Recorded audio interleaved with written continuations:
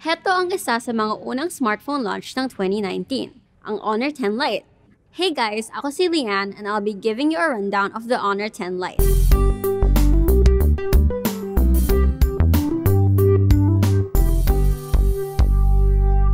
Tingnan natin if it holds up against the other mid-range smartphones na available sa market ngayon.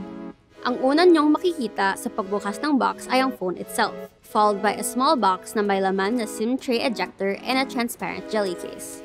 Kasama rin syempre ang charging block, standard micro USB cable, and a pair of earphones. The phone has dimensions of 154.8 by 73.6 by 8 millimeters. 1080 by 2340 pixels on a nice wide 6.3-inch screen with around 415 pixels per inch for density. Ang Honor 10 Lite ay may IPS display, which means na malinaw ang kulay kahit saang anggulo mo titignan ang screen. Meron din itong dewdrop notch, which gives you more usable screen space. Pwede mo ring itago ang notch kung ayaw mo nito by locating the display settings in your phone, which will give it a dark underlay to do so. Ang overall design ng phone itself ay very sleek, with all its buttons and sides being rounded off.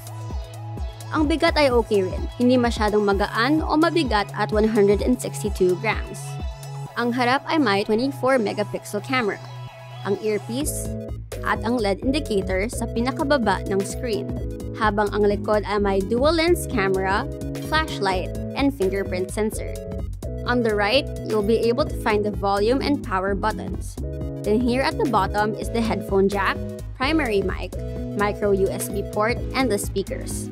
Lastly, on the top, makikita ninyo ang secondary mic as well as the nano SIM micro SD card tray. Ngayong nandito tayo sa topic ng SIM tray, pwedeng gamitin ng micro SD slot para sa isa pang SIM card. To do this, ilagay ang pangalawang SIM ninyo like this. Now you have a dual SIM phone, but it will eat the micro SD expansion functionality. Bago tayo tumungo sa internal specs ng phone, it's worth mentioning that the Honor 10 Lite is a selfie phone, with it having 24 megapixel AI front camera that features 4-in-1 light fusion technology. Simply put, in-enhance nito ang photography in low light conditions. The Honor 10 Lite also features a new AI beauty algorithm that can automatically smooth out skin, adjust skin tone, remove acne, get rid of eye bags, and slim your face without making it look artificial. It also uses AI technology to give you special lighting effects like soft, butterfly, split, and stage lighting, which can give you studio-level, perfectly lit selfies na pwedeng-pwede i-post sa Instagram. On the other hand, ang dual AI camera sa likod na may 13 at 2 megapixels ay may malawak na 1.8 aperture, which allows you to take brighter shots.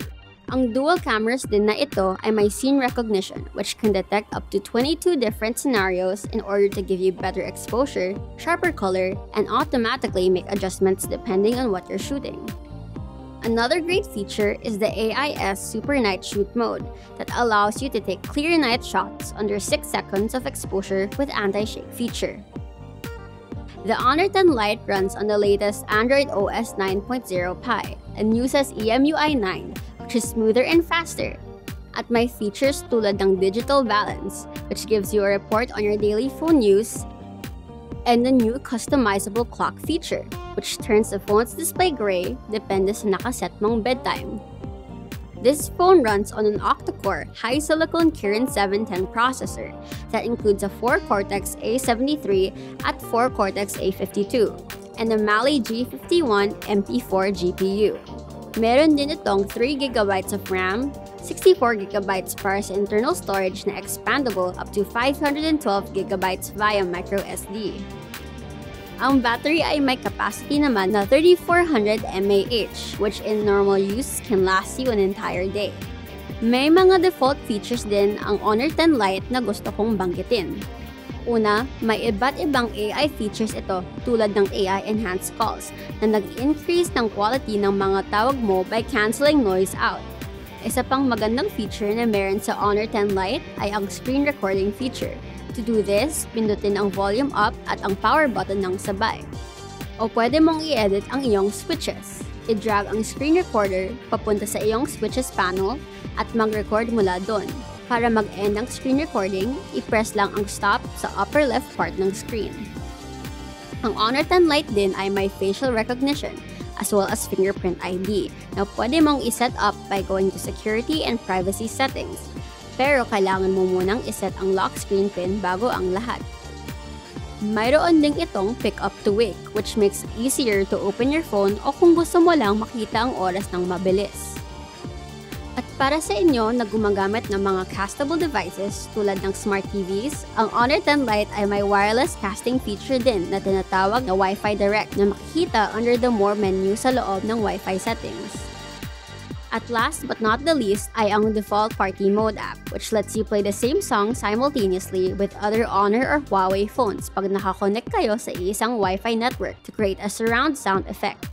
Para gamitin ito, i-open lang ang party mode, select Start Party, and get your friends to scan the QR code displayed on your screen. Currently, the Honor 10 Lite costs 10,990 pesos SRP, which is pretty affordable para sa mid-range smartphones.